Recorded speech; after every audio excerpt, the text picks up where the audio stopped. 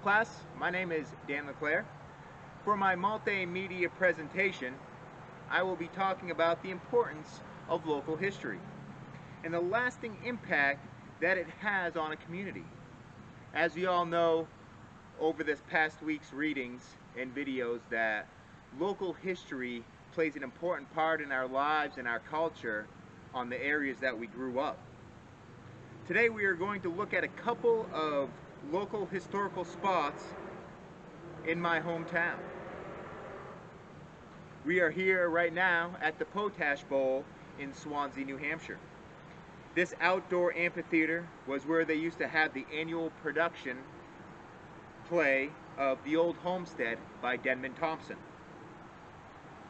And before we get into the Potash Bowl, I just want to give you a quick overview of Denman Thompson and why that makes this area such an important and most famous historical spot in Swanzey. Denman Thompson was born in 1833 in Girard, Pennsylvania, and moved to Swanzey, New Hampshire when he was 14. He learned his father's trade of carpentry, but by the age of 17, he got restless, just like a lot of young adults do, and he wanted to move away and get out in the world and make his fortune. It was in the 1870s that Denman Thompson started writing skits. He started performing one of them, which he titled Joshua Whitcomb. When he first wrote it, the skit was only 25 minutes long, but eventually grew into 3 acts. With this skit that Denman Thompson put on, he was able to make enough money to build his home back here in Swanzey. Denman Thompson would then take his character Joshua Whitcomb, use that inspiration to write the play The Old Homestead. This play ended up being a tremendous success.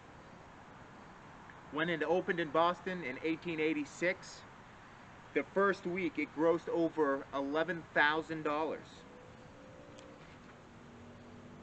He then went on tour across the entire United States, and then it debuted on Broadway in 1904.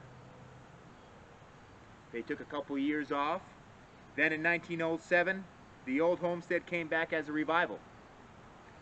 And in 1915, after Denman Thompson passed away, a motion picture was made by the famous Players Film Company with the same title, The Old Homestead. Now, I bet you're wondering, how does all of this relate to where I am now, the Potash Bowl here in good old Swanzey, New Hampshire? And maybe you also might be thinking, why would somebody name an outdoor amphitheater the Potash Bowl? Well, I have the answer for you.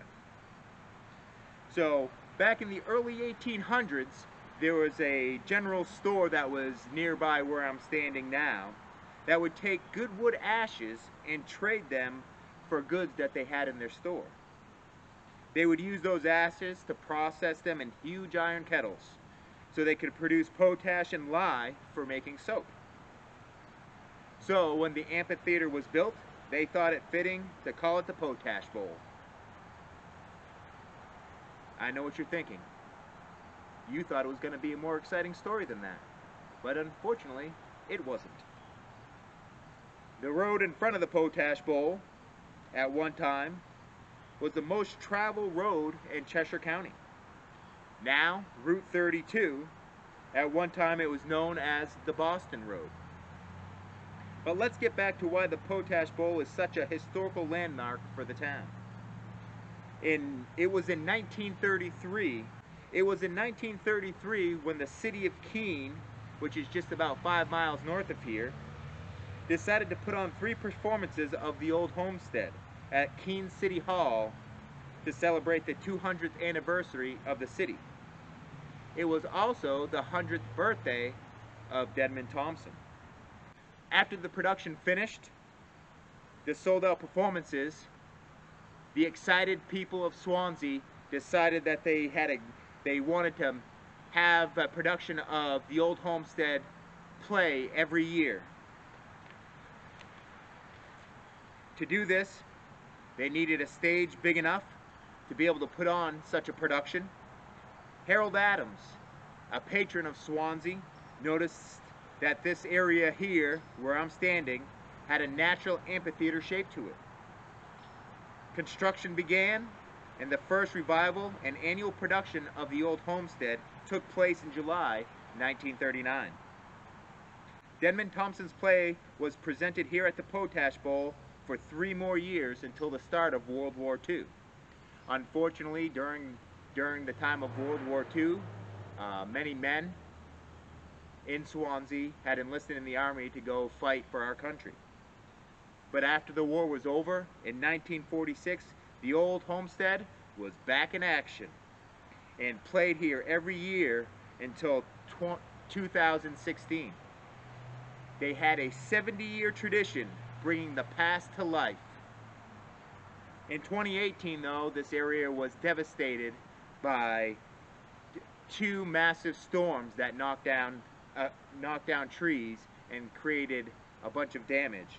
And unfortunately, another one hit in October of 2019, which brought down a few more trees, damaged the stage and the refreshment stand. And then we know what happened in 2020. COVID hit the country, it ran rampant and shut down everything, which stifled the fundraising events that the town of Swanzey had planned to bring the Potash Bowl back to its former glory.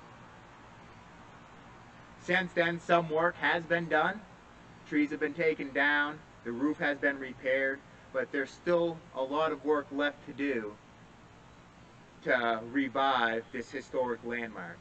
And hopefully one day, the people of Swanzey will be able to get enough money together and raise the funds and hopefully be able to produce the Old Homestead once again for the people of Swanzey.